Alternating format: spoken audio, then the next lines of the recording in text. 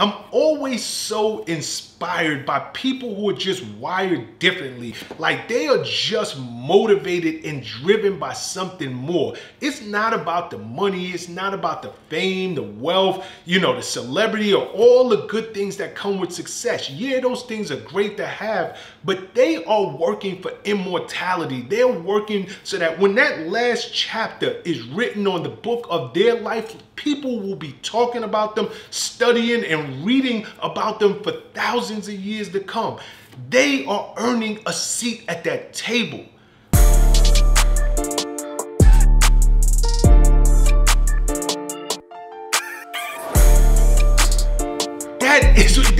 That is so inspiring. And when I think about these people, like, or better yet, when I think about this imaginary place that, we will go to in the afterlife, and you open the door, and it doesn't matter what industry or what business you were in. If you were top of your class, you open the door, and let's say it's sports, you get to open the door and you see people like Muhammad Ali, Michael Jordan, Babe Ruth, really the greats sitting around this table, talking it up, laughing, joking, and talking about the old times. Or if your thing was business and you open that room up and you see, the Carnegies or the Rockefellers or the JP Morgan sitting at that table, or if it's technology, the Steve Jobs, the Bill Gates, the Zuckerberg sitting at that table. That is, when I see people who have made money, they've made millions and billions of dollars, and clear as day, you can't even spend this money. You can't spend it in your lifetime. So why are you getting up and you're treating every day like it's your first day? And it's only because they want to make sure they have earned a seat at that table. I read an article recently about the Olympic swimmer Michael Phelps, right? And Michael Phelps said for 5 straight years, every single day of the week, he was in the water practicing. No days off. It wasn't about, I got a headache, I'm tired, I don't feel good today. For 5 straight years, Michael Phelps was in that water swimming and practicing. Now, really put this in perspective. It's one thing to be in a league where you're competing against the best people in your country.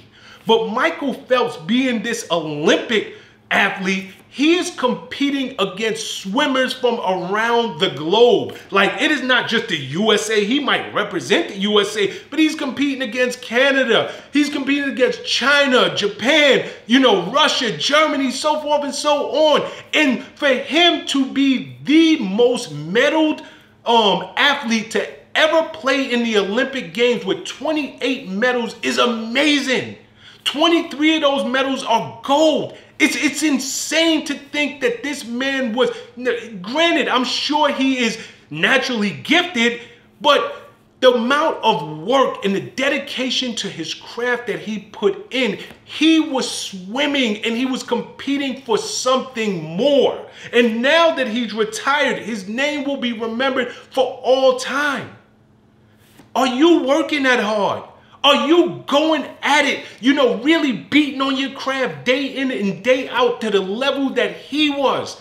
Because if you are, you will earn that seat at the table. I sit and I think about an athlete. We all know Kobe Bryant, and just if I'm completely being honest, I never could really, I couldn't appreciate Kobe Bryant in the first half of his career because Kobe Bryant was just so damn arrogant, and he was like, yo, get out of here. He walked on the court and just thought he owned it.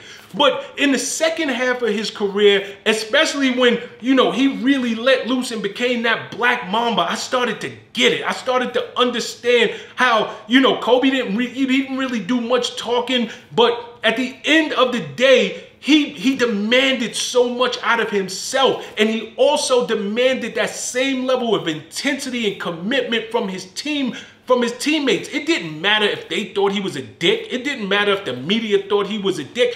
Kobe was playing for something more. He understood that one day, my career is going to end, but I want my jersey rather, to be lifted up into these rafters. Matter of fact, I want number 8 jersey and I want number 24 jersey lifted into the rafters because I want a seat at the table with the greats who came before me. I think of people like Oscar De La Hoya. You know, Oscar De La Hoya, you guys know I love Muhammad Ali, but Oscar De La Hoya exemplified what it meant to be a true champion when he was in that ring. You know, what I love about him so much is because when he became champion, it didn't matter. I want to fight the best. Now, people say that all the time. I want to fight the best. But they hide behind their promoters. These fights never get made. It takes years for these super fights to get made. But Oscar De La Hoya understood. The promoter works for me. And I'm telling you, go out there, do what you got to do because I want to fight the best. And I just don't want to fight them, but I want to fight them when they are in their prime and I'm in my prime. I want to fight them when the level of competition is so high that whoever comes out as the victor, we know that it was no fluke, that both of us went into this ring and we were the tops of our class and made the best man win. That you have to respect. And, you know, he wasn't fighting, you know, just for money, and he wasn't fighting trying not to get a loss. He was fighting for something greater. And that's another thing. No matter what you guys are doing with your life, whether it's sports, whether it's business, I don't know. But please understand, losses, setbacks, it comes with the game. It doesn't define you. So what if you take an L? So what if there's a setback?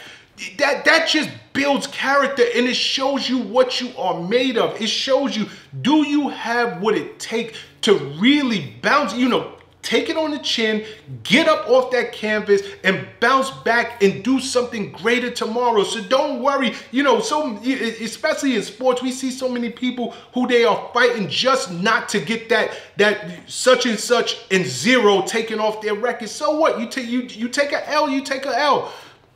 This is about more. The greatest who's ever done it have taken L's.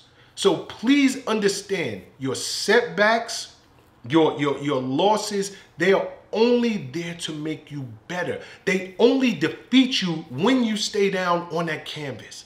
So I gotta ask you guys, what are you working this hard for? Because if it's about the cars, if it's about the money in the bank, and you're really putting that time in, I can assure you, you're gonna get that. But if you're working for something more, if you're motivated and driven by something more, like really having your name ring out for all eternity, the cars, the money, the fame, the celebrity, that's gonna come. That is the cherry on top. That is just the benefit of your hard work. But your name will go. And when you leave this earth, you'll be able to walk in that room and you'll see your name tag sitting at your place and you'll have that seat at the table. Do me a favor, make every move a power move. Peace and love, guys, and I'll catch you all on the next video. What's up, guys? Thanks for sticking with me to the end of the video. Truly appreciate you. If you like anything you heard here today, go ahead and hit that subscribe button. And if you know anybody that can benefit from this message, feel free to share. Peace and love.